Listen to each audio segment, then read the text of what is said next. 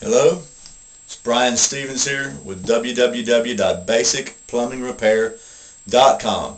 Today I'm going to show you just how fast you can unstop a stopped up toilet.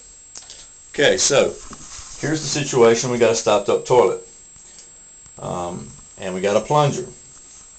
Big surprise. The kind of plunger I like to use and the kind of plunger I recommend you get is one of these pleated plungers. And I'm going to show you how this works. Basically the way a plunger works is this ball here, you want to get it filled up with water, you squeeze it. As you push it down, it squeezes it together, forces the water out of this hole in the end and down into that hole in the toilet, pushing the clog through the toilet. That's pretty much the way it works, but you got a problem here right off the bat.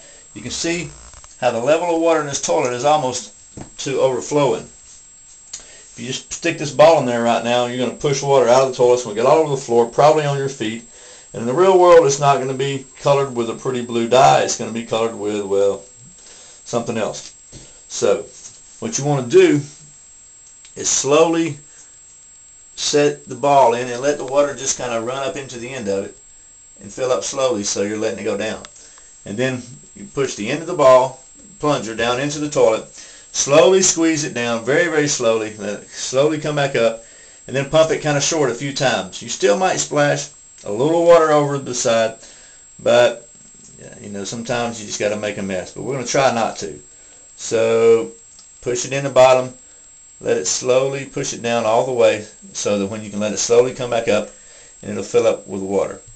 And then I'm going to wait just a second to start this because I want to see exactly how long it takes to unstop this toilet. So we're going to start right now.